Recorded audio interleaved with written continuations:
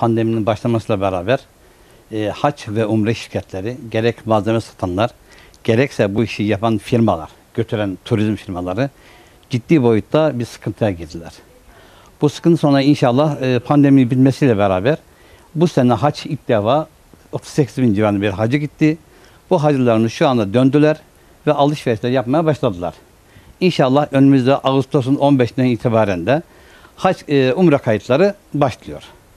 Ve şu anda yavaşça ön kayıtlar yapıldı. Ön kayıtlarında umrelerimiz bekliyoruz inşallah.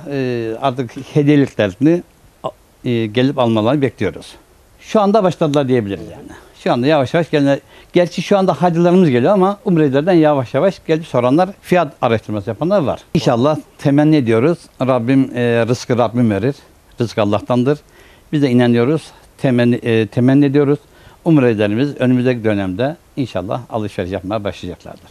İhtiyacı olan her şeyi bulabiliyorlar mı burada? Neler var? Tabii şu anda şöyle diyelim.